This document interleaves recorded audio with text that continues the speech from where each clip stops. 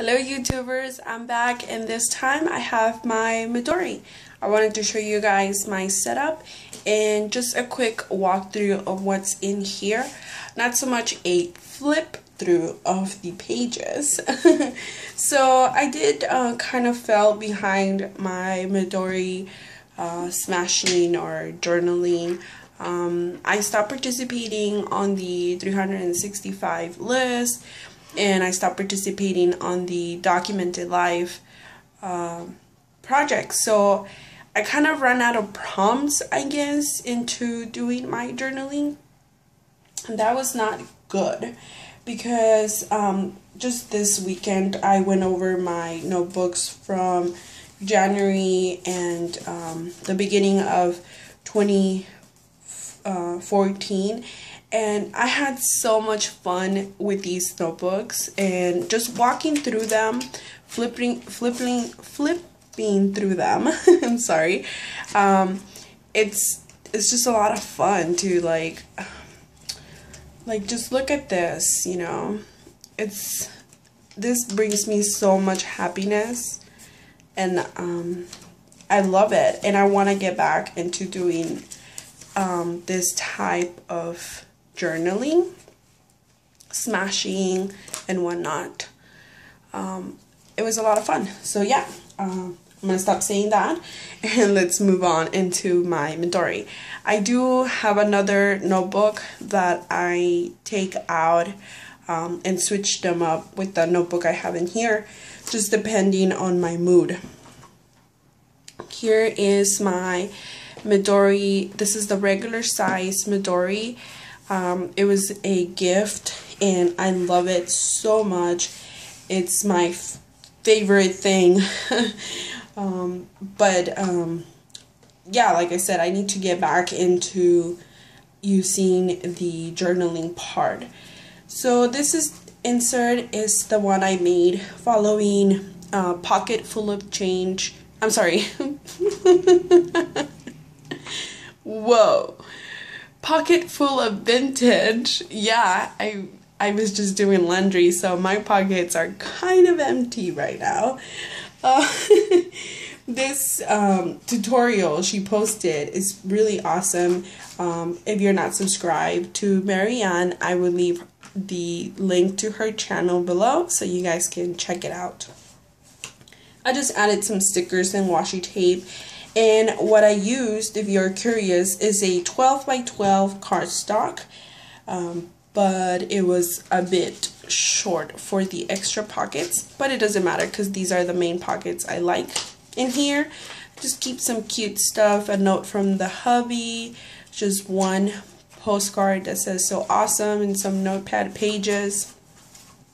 Same thing in the bag. This was the thing that it was Mitz filled out when she sent me some mail, so I've kept that there since then.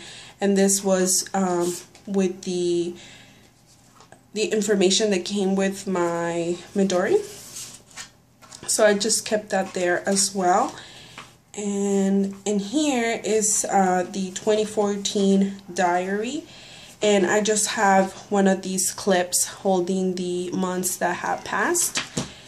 And right now I'm going to decorate next month to get ready for that. And just some pages with some journaling. In the back I posted, I taped a picture of the hubby and I. This is one of the stickers that came with my planner. Then in here I have another insert that I made just by using a cover it's a binder size, and I just cut it to size, use some washi tape to decorate it, and then I use it as a pocket for extra notepad pages that are very similar size to the actual inserts, so I really like to use these. And then some stickers that I've been hoarding for a long time that Maria Payless Blue sent in Iraq. This is my other insert, and it's the insert I use to kind of journal and smash my memorabilia and also do some of the challenges that Florence has posted, and some of the things that I've shared myself whenever I've had a prompt or whatever. I completed it there.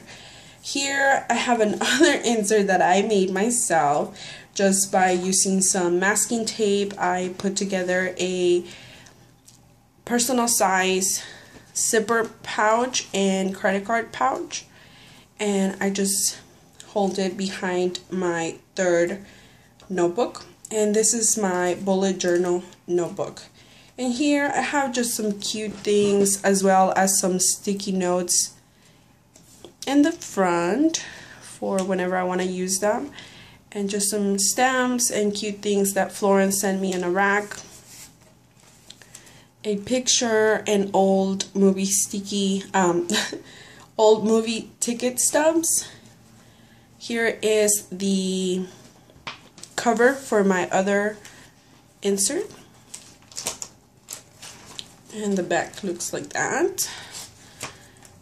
So, and here I have my bullet journal, and I just keep a tab right here so I can have easy access and start taking my notes when necessary. In the back I keep the bullet as well so I can keep it out while I am writing on my notebook. And I keep this little Ziploc with some journaling cards. I don't know if you guys can see. There's some journaling cards behind, and then there's some more journaling cards over here. I keep some notepad pages that I can easily take out and give to a person if I need to share a number or an email address or something, because I don't have business cards that are recent. And some sticky notes. The hubs and I went to Palm Springs, and I have that here. And that's it, guys. That is the walkthrough of my Midori. I really like it. This is my other notebook that I sometimes use to do some journaling. Show you guys. And a little bit of mixed media. I really like this one too. So sometimes I just take this notebook out. I take this one out and I put this one in there. Okay guys, that's all I have for today. Thank you so much for watching, and this will be part 3 of my 2014 wrap up and just a little update on all the planners I've had for the year, and as well as my notebooks and journaling planners. Thank you so much for watching, and stay tuned for more videos. Bye!